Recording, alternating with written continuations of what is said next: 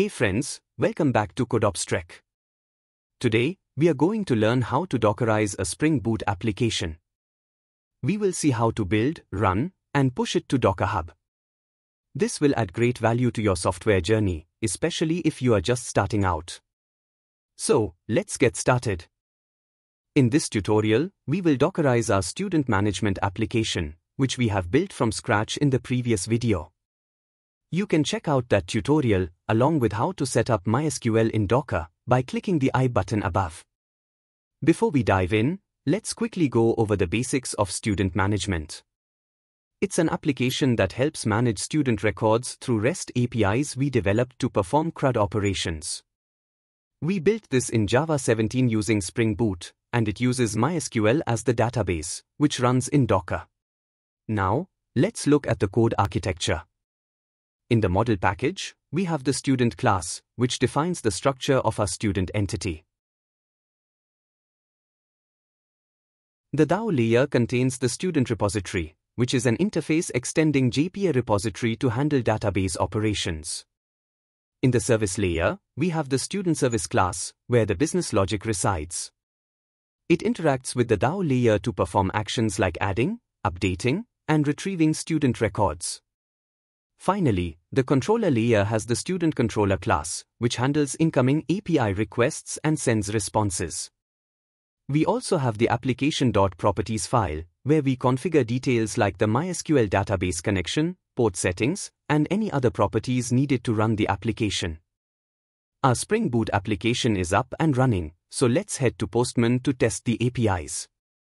After Dockerizing the application, we'll test them again to ensure everything works seamlessly. In Postman, we have a student collection containing all the CRUD APIs. Let's go through each of them step by step. First, we'll check the Save Student API, which uses the post method. Here, we will add the student data in the request body and click Send. In response, we should receive the saved student data. Next, we'll look at our second API, getAllStudents. This is a get API that fetches all students from the database and returns a response as a list of students. Now, let's test our third API, getStudentById. This is also a get API where we pass an ID, and it returns the student from the database with the matching ID if it exists. Next, we have our fourth API, the updateStudent API, which uses the put method. We'll take a student from the getAllStudents response, update their details, and then send the request. This API will return the updated student, and we can revalidate using the getAllStudents API. Finally, we have the deleteStudent API, which uses the delete method. This will remove a student from the database if they exist. Let's delete the second student and validate the change by calling the getAllStudents API again. As you can see, the second student is no longer in the list. Before moving towards Dockerizing our application, let's first understand how it runs without Docker. Right now, we have our PC, which we call the host system. Inside this host system, we have a network called the host network. Our MySQL database is running in a Docker container, and its default port 3306 is mapped to port 3309 of the host network. This network is referred to as the bridge network in Docker. This setup allows the database to be accessible via localhost 3309. Similarly, our Spring Boot application is running directly on the host network at port 8080, and since the database is mapped to localhost, our application can easily connect to the database using localhost 3309 and perform CRUD operations. Now, let's see what happens when we Dockerize the application. Once the application is Dockerized, it will run inside its own Docker container, just like the MySQL database. In this case, the Docker container becomes the host for the application. When the application tries to connect to the database using localhost, it will assume the database is running in the same container. However, since the database is actually running in a separate container, the connection will fail. To solve this, Docker provides a solution, creating a custom Docker network. We will attach both the database and application containers to this custom network. Instead of using localhost, the application will now connect to the database using the database container name. Another point to note, since the application will be connecting to the database via the database container name, we no longer need to map the database container's port to the host network.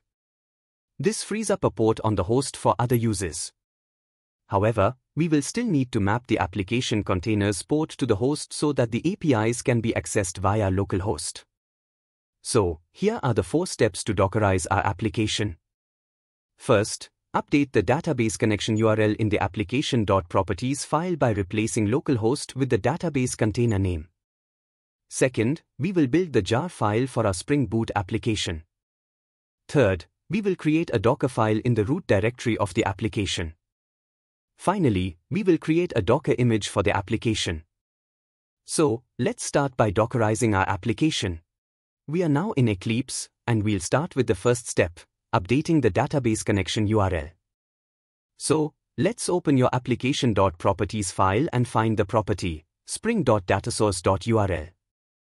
In our case, the database container name will be MySQL container, so we'll replace localhost with MySQL container. The updated URL should now look like this. Make sure that you spell the container name correctly, as it is case sensitive. Next, we'll build the jar file for our application. Right-click on Student Management in Eclipse, select Run As, and then click Maven Build. A configuration form will appear. In the Goals box, type Package in lowercase. Then, check the box to skip tests, click Apply, and finally hit Run. Spring will now download all the required dependencies and build an executable jar file. Once the build is complete, you'll find the jar file inside the target folder. Now that we have built the jar file, let's move on to the next step, creating a Docker file. We'll create this Docker file in the root folder of our project.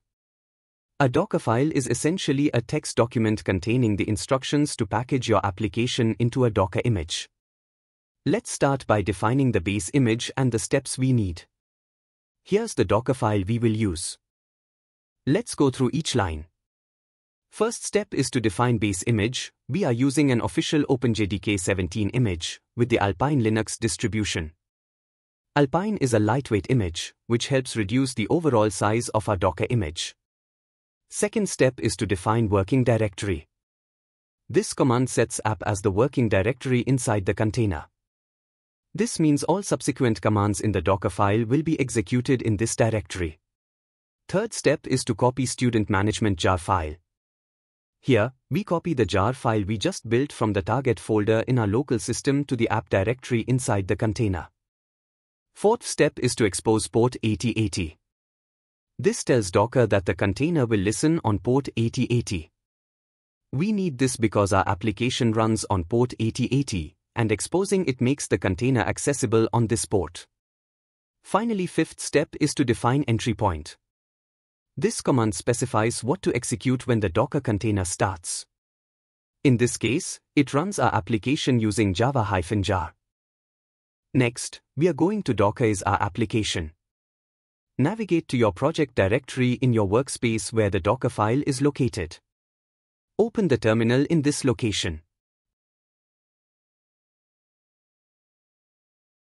To Dockerize our application, run the following command. Docker build -t student management version 1.1. Make sure that the Docker image name is in lowercase, as Docker requires image names to be lowercase. The -t flag allows us to tag the image with a name, student management, and version, v1.1. The dot indicates the current directory where Docker will look for the Docker file. This process will take a couple of minutes to create the Docker image.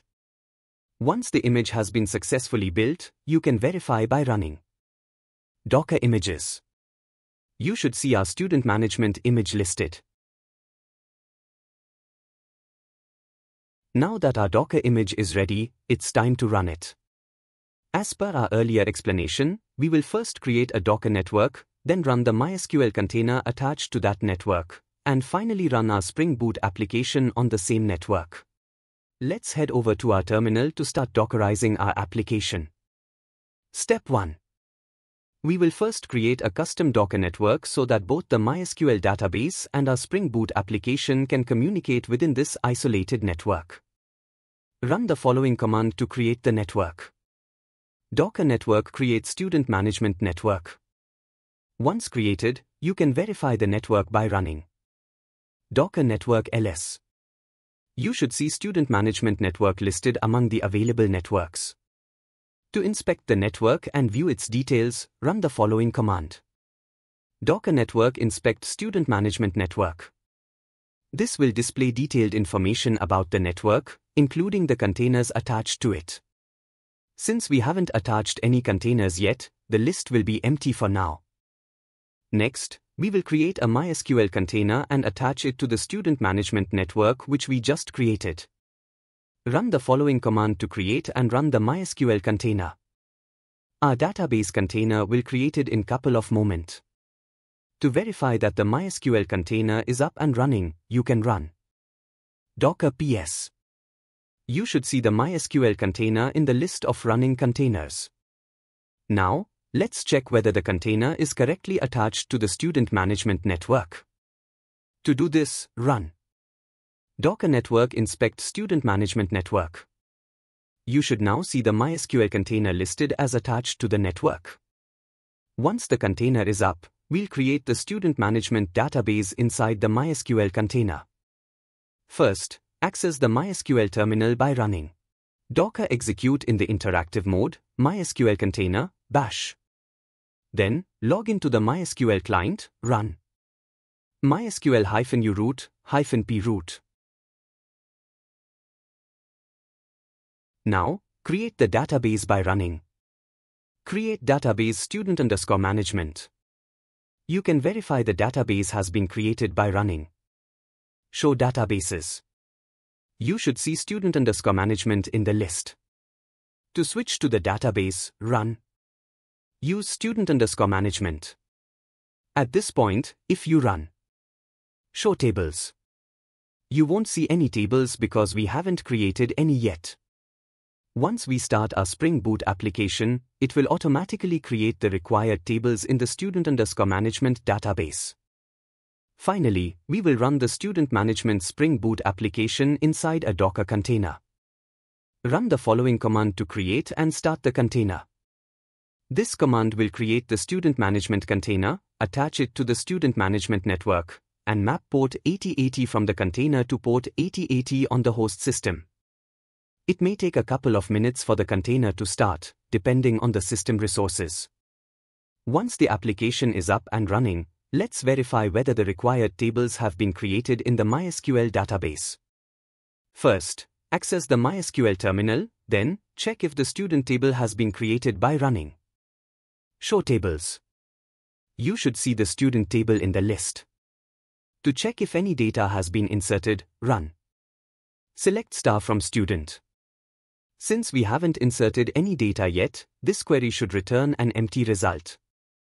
Now, let's confirm that both the application and the MySQL database are attached to the student management network.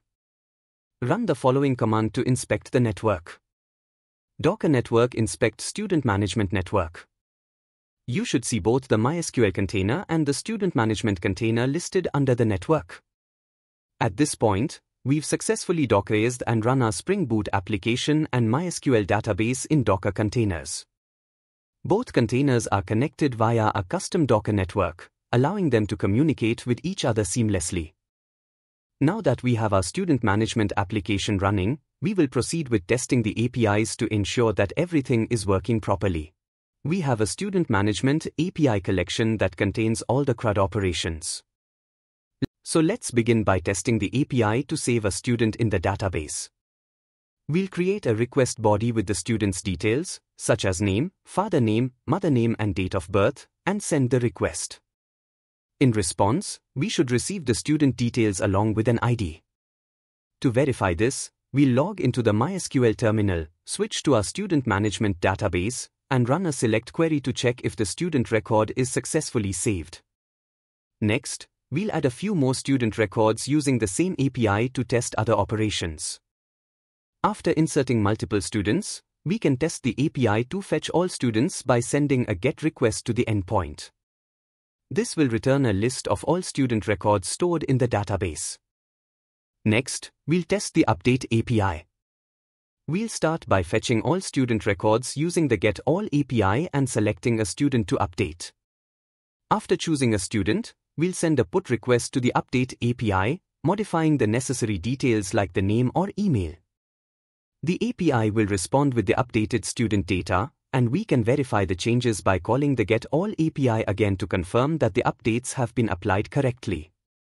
Finally, we'll test the Delete API by removing the third student record. We'll send a delete request to the appropriate endpoint. The Delete API doesn't return any data, but we can verify that the student has been successfully deleted by calling the GetAll API again. You'll notice that the third student record is no longer present, confirming that the deletion was successful. That's how we can confirm that our Dockerization was successful. By testing each API endpoint, adding, updating, fetching, and deleting students, we can see that the application is functioning properly within the Docker environment. Both the application and database containers are interacting seamlessly through the custom Docker network, proving that our setup is working as expected. Now, let's move toward the final part of our tutorial, pushing our Docker image to Docker Hub. Open your terminal and follow these steps. First, we need to tag our Docker image in the format Docker Hub username /imagename. In our case, it will be CodeOps/student-management:v1.1. To do this, run following command. Next, we push the image to Docker Hub using the docker push command. Before pushing, ensure you are logged into Docker Hub by running docker login and entering your credentials. Once logged in, run the following command to push the image. Once the push is complete, you can verify it by checking your Docker Hub repository. The image should now be available under your account, ready for use or sharing. And that's how we have successfully Dockerized our Spring Boot application, ran it inside a Docker container, tested all the APIs to ensure it's working properly, and finally pushed the Docker image to Docker Hub. If you found this video helpful, please like, share, and subscribe to CodeOps Trek. Stay tuned for more tutorials, and we will connect in the next video.